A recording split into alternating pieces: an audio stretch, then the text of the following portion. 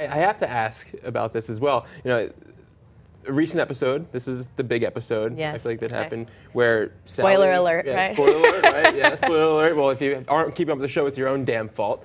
Sally Draper walks in. Yeah. Sees you and Don in a compromising position. Very. What was it like filming that scene?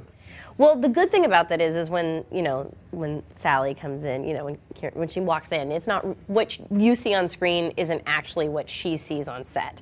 So because they shoot it at different times, what we were doing while she was reacting to that is not exactly as explicit as it is on screen. So that's the nice thing, it's about acting sometimes is that you don't have to actually experience the things as the characters do.